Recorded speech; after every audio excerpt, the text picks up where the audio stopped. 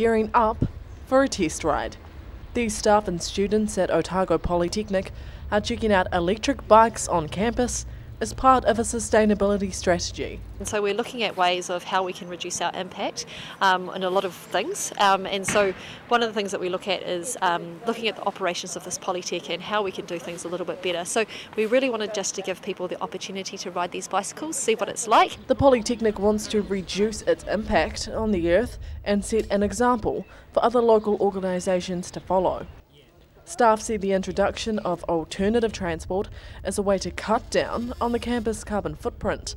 It's something they're hoping will become more commonplace. Could we have a policy where we're going to encourage people to buy electric bikes and share them on campus? I mean, these are just all random ideas.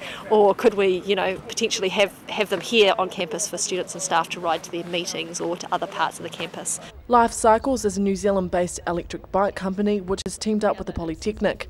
The business creates cycles that are similar to regular bikes, except they're battery charged and speed is adjusted on the dial. They are power assisted, so you turn the power on and start pedalling, and there's a magnetic mechanism inside that once you start pedalling you get this little whoosh comes in behind and you feel the assistance come through. Both the Polytechnic and Life Cycles have the common goal of making the city more sustainable. This two-day trial is seen as a small step towards a larger transport strategy on campus. Annabelle Dick, 39 Dunedin News.